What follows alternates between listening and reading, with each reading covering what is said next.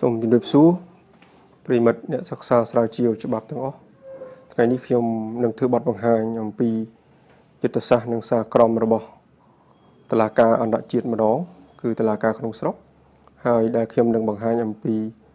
យុទ្ធសាស្ត្ររបស់តុលាការអាមេរិកនៅក្នុងរឿងនេះវាពាក់ព័ន្ធជាមួយនឹងពាក្យកន្លឹះមួយចំនួនគឺសិទ្ធិជីវិតឯកជនគោលការណ៍មិនរើសអើងយុទ្ធសាស្ត្រហើយនឹងមូលដ្ឋាននៃការបដិសេធយុទ្ធសាស្ត្រនឹងបញ្ហាពាក់ព័ន្ធជាមួយនឹងការចាត់បទល្មើសរួមភេទរវាងភេទដូចគ្នាជាបទព្រហ្មទណ្ឌសំណួរផ្លូវច្បាប់ដែលនឹងសួរនេះគឺថាតើច្បាប់រដ្ឋតិចសាសដែលដាក់ទោសទណ្ឌទៅដល់បុគ្គលពេញវ័យដែលរួមភេទដូចគ្នានៅក្នុងបន្ទប់ឯកជនដែលមានការព្រមព្រៀងតើខុសជាមួយនឹងសិទ្ធិជីវិតឯកជនឬក៏គោលការណ៍មិនរើសអើងដែលមានចែងនៅក្នុងធម្មនុញ្ញរបស់សហរដ្ឋអាមេរិកក៏អត់អង្គហេតុនេះមានដូចតទៅទី1ប៉ូលីសគាត់បានចុះទៅទីតាំងដែលមានគេរាយការណ៍ថាមានបញ្ហាពាក់ព័ន្ធជាមួយនឹងអាវុធជាផ្ទុះដល់ពេលទៅដល់គាត់ចូលទៅផ្ទះមួយនោះបានឃើញបរិសុទ្ធ2នាក់កំពុងទៅរួមភេទជាមួយគ្នាអញ្ចឹងផ្អែកទៅតាមច្បាប់របស់រដ្ឋតិចសាសប៉ូលីសបានកសាងសំណុំរឿងហើយបញ្ជូនជនល្មើសទាំងពីរហ្នឹងទៅតុលាការហើយតុលាការជាន់ទាបនិងសាលាឧទ្ធររបស់រដ្ឋតិចសាសនឹងបានដាក់ទោសទណ្ឌអ្នកប្រព្រឹត្តទាំងពីរហ្នឹងហើយអ្នកប្រព្រឹត្តទាំងពីរហ្នឹងគាត់អត់សុខចិត្តក៏បានប្តឹងទៅតុលាការកំពូលរបស់សហរដ្ឋអាមេរិកគឺតុលាការសហព័ន្ធដើម្បីនឹងប្តឹងថាទង្វើការកាត់ទោសនេះគឺខុសជាមួយនឹងរដ្ឋធម្មនុញ្ញហើយនៅក្នុងរឿងនេះដោយអ្នកស្រាវជ្រាវរៀបរាប់ឲ្យថារដ្ឋតិចសាសគឺជារដ្ឋដែលមានច្បាប់ដាក់ទោសទៅលើបរិសុទ្ធដែលប្រព្រឹត្តអំពើអនាចារជាមួយគ្នាអញ្ចឹងគឺរដ្ឋតិចសាសជារដ្ឋចុងចម្លើយហើយរដ្ឋតិចសាសដាក់អំណះអំណាងនៅមុខតុលាការតទល់ជាមួយនឹងភាគីម្ខាងគឺជនល្មើសនៅក្នុងដំណើរការក្តីនេះគឺរដ្ឋតិចសាសបានស្នើឲ្យតុលាការកាត់សេចក្តីរឿងនេះសំអាងទៅលើយុទ្ធសាស្ត្រមួយគឺដែលមានឈ្មោះថា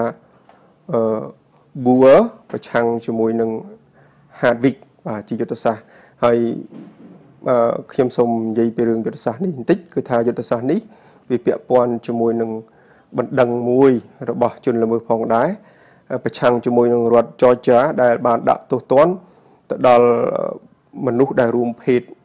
ប្រព្រឹត្តអំពើអនាចារជាមួយគ្នាអញ្ចឹងគឺជាយុទ្ធសាស្ត្រដែលកើតនៅក្នុងរដ្ឋចរចាហើយតុលាការកំពូលបានកាត់ឲ្យពេលនោះបាទ17ឆ្នាំមុននោះបានកាត់ទោសឲ្យបានកាត់ឲ្យច្បាប់តិចសារដ្ឋចរចាហ្នឹងគឺមិនខុសធម្មនុញ្ញទេ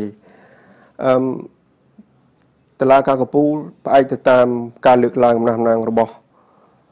រដ្ឋតិចសាសក៏ត្រូវពិនិត្យមើលថាតើយុទ្ធសាស្ត្រ Boer ដែលខ្ញុំបានបញ្ជាក់យ៉ាងម៉េចហ្នឹងនៅជាធរមានហើយយកមកប្រើជាមូលដ្ឋានដើម្បីឲ្យរឿងនឹងសម្រេចតាមឬក៏អត់អញ្ចឹងតុលាការកំពូលបានលើកហេតុផលចំនួន7ចំណុច8ចំណុចទី1គឺថាគេគាត់ទៅពិនិត្យមើលចេតនាថាតើហេតុអីបានជាគេមានច្បាប់កាត់ទោសអ្នកប្រព្រឹត្តអំពើអនាចារគឺមែនទែនប្រភពដើមឬក៏គោលបំណងឲ្យមានច្បាប់ហ្នឹងគឺគេបារម្ភទៅលើមនុស្សពេញវ័យដែលប្រព្រឹត្តអំពើអនាចារទៅលើអនិច្ចជនអាហ្នឹងគឺបំណងដើមរបស់ច្បាប់ហ្នឹងបញ្ហាទី2នៅពេលដែលក្នុងយុទ្ធសាស្ត្ររបស់ Boer ហ្នឹងគឺមិនមែនចៅក្រមតុលាការពូទាំងអស់នៅពេលនោះគាត់ឯកភាពទាំងស្រុងទេមានចៅក្រមខ្លះក៏គាត់មិនឯកភាពចំពោះការសម្រេចដែរហើយបន្ថែមពីនឹងទៅទៀតមានអ្នកស្រាវជ្រាវជាច្រើនបានរិះគន់នៅខ្លឹមសារសម្រេចរបស់នៅក្នុងយុទ្ធសាស្ត្រ Boer ហ្នឹងបញ្ហាទី3គឺពាក់ព័ន្ធជាមួយនឹងតុលាការកំពូលនៅពេលនោះដែលកាត់សេចក្តីរឿង Boer ហ្នឹងគឺអត់បានពិចារណាទៅមើលយុទ្ធសាស្ត្រដទៃទៀតដូចជាយុទ្ធសាស្ត្ររបស់តុលាការសិទ្ធិមនុស្សអឺរ៉ុបទេដែលកាត់ក្តីស្តៀងហ្នឹងពាក់ព័ន្ធជាមួយនឹងសញ្ជាតិអៀកឡង់ដែលបានប្តឹងប្រឆាំងជាមួយប្រទេសអង់គ្លេសដែលបានដាក់ទោសទណ្ឌនៅអំពើអនាចារប្រព្រឹត្តរួមភេទដូចគ្នាហើយបានប្តឹងទៅតុលាការសិទ្ធិមនុស្សអឺរ៉ុបហើយ តឡាការសិទ្ធិមនុស្សអឺរ៉ុបបានអះអាងថាទង្វើនេះគឺបំពានទៅសិទ្ធិឯកជនរបស់ជនរងគ្រោះនឹងហើយចំណុចទី4គឺថាក្រោយពីមានយុទ្ធសាស្ត្រប៊ូអឺហ្នឹងគឺមានយុទ្ធសាស្ត្ររបស់តឡាការកពូលអាមេរិកដដែលហ្នឹងចំនួន2ទៀតដែលយុទ្ធសាស្ត្រហ្នឹងស្តៀងនឹងអង្គហេតុហ្នឹងហើយដែលបង្ហាញអំពីភាពមន្ទិលនៅភាពស្របច្បាប់នៃយុទ្ធសាស្ត្ររបស់ប៊ូអឺចំណុចទី5គឺនៅក្នុងយុទ្ធសាស្ត្ររបស់ប៊ូអឺហ្នឹងគឺបានយោងទៅដល់រដ្ឋចំនួន25ដែលរដ្ឋហ្នឹងបានកាត់ទោសអំពើអនាចាររវាងបរិះរួមភេទដូចគ្នាហ្នឹងហើយមកដល់ពេលនេះគឺថាមានតែរដ្ឋចំនួន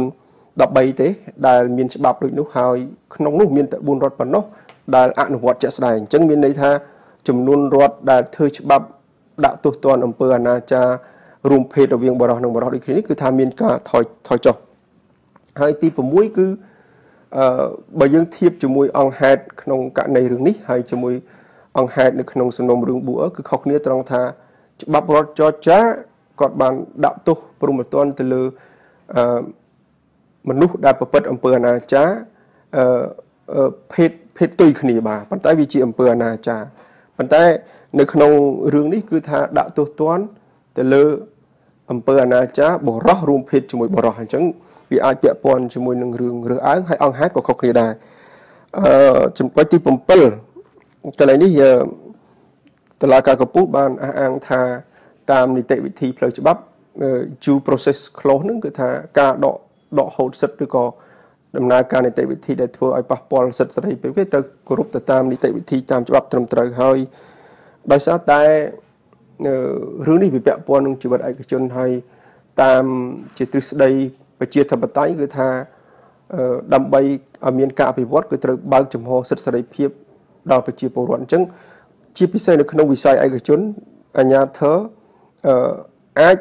កម្រិតសិទ្ធិសេរីភាពជីវិតឯកជនបានលុះត្រាតែមានហេតុផលរឹងមាំនេះតុលាការកំពូលចង់លើកអំពីបញ្ហានៃការកម្រិតសិទ្ធិនិងការបំពានសិទ្ធិហើយចុងក្រោយមានមូលដ្ឋាន1 2 3 4 5នឹងហើយបង្ហាញពីយុទ្ធសាស្ត្រប៊ូអឺដែលកើតឡើងតាំងពី17ឆ្នាំហ្នឹងមិនសូវមានមូលដ្ឋានរឹងមាំទេអញ្ចឹងសួរសំណួរបន្តថាតើ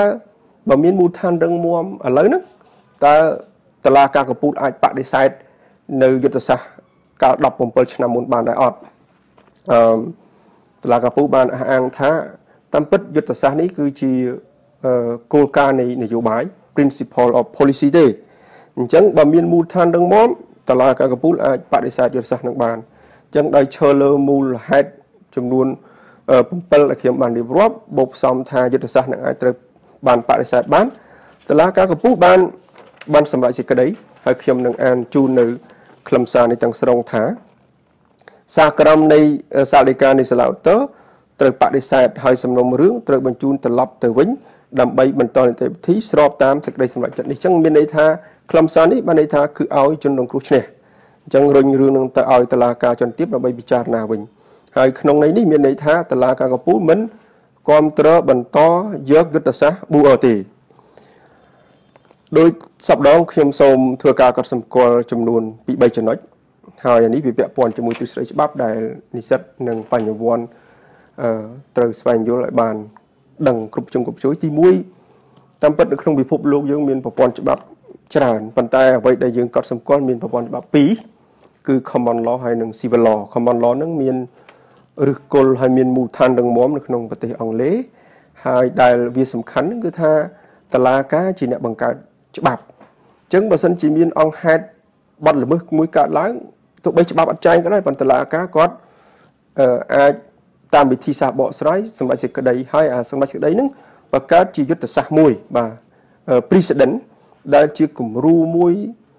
សម្រាប់រឿងក្រោយៗទៀតដែលមានអង្គហេតុស្តៀងហ្នឹងយកលំនាំតាមហើយសម្រាប់សេចក្តីតាមប៉ុន្តែដោយឡែកcivil law ដែលដឹកមុខដោយប្រទេសបារាំងហ្នឹងគឺថាចៅក្រមគាត់សម្រេចសេចក្តីតាមច្បាប់គឺអនុលោមទៅតាមគោលការណ៍និស្សានុកូលភាពហើយធ្វើឡើងទៅតាមច្បាប់អញ្ចឹងវាអត់មានទ្រឹស្ដីយុទ្ធសាស្ត្រអីនៅក្នុងប្រព័ន្ធ civil law ទេប៉ុន្តែតាមការស្រាវជ្រាវនិងការកត់សម្គាល់ហើយខ្ញុំធ្លាប់អានអត្ថបទឃើញថាវាមានការប្រែប្រួលបន្តិច ជាស្ដែងនៅប្រទេសបារាំងហើយជាករណីជាក់លាក់គឺប្រទេសវៀតណាមតឡាការពូតឡាការពូអបប្រទេសវៀតណាមបានបង្កើតជាក្រុមហើយ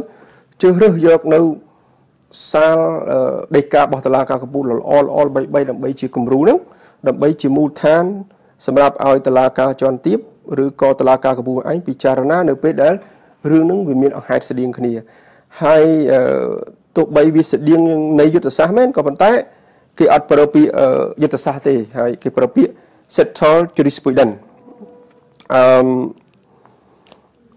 ចំណុចទី2ដែលខ្ញុំកត់សម្គាល់គឺថាយុទ្ធសាស្ត្រមានហើយយុទ្ធសាស្ត្រមិនអាចថិតថេរឬក៏មិនអាចដាច់ខាតទេបើសិនជាមានអ្វីមួយមានមូលដ្ឋានរឹងមាំគឺតឡាការពូអាចបដិសេធយុទ្ធសាស្ត្រនឹងលែងប្រើហើយយុទ្ធសាស្ត្រដែលគេត្រូវបដិសេធនឹងគឺលែងមានសុពលភាពហើយជាក់ស្ដែងរឿងនេះបង្ហាញអំពីមូលដ្ឋានរឹងមាំដែលបានបដិសេធយុទ្ធសាស្ត្ររបស់ Boer ហើយនៅក្នុងនឹងដែរពាក់ព័ន្ធដើម្បីជាគេដំណើររបស់សាលាដីខ្មែរក្រហមខ្ញុំក៏បានដកស្រង់ជាលេខយោងនៅក្នុងលេខយោងទី4ដែរដែលយោងទៅលើខ្លឹមសារសេចក្តីសម្រេចរបស់សាលាដីខ្មែរក្រហមគឺសហជកម្មស៊ើបអង្កេតដែលបាននិយាយនៅក្នុងដីកាដំណោះស្រាយសំណុំរឿង001ពាក់ព័ន្ធករណីជនត្រូវចោទម្ចាស់នឹងតុលាការសហជកម្មសង្កេតបានអះអាងថាធម្មតានៅក្នុង civil law គឺថាมันមានយុទ្ធសាស្ត្រទេហើយក៏តុលាការជាន់ទាបមិនត្រូវចងមិនត្រូវមិនមានកាតព្វកិច្ចគោរពទៅតាមសាលដីការបស់តុលាការជាន់ខ្ពស់ដែរក៏ប៉ុន្តែ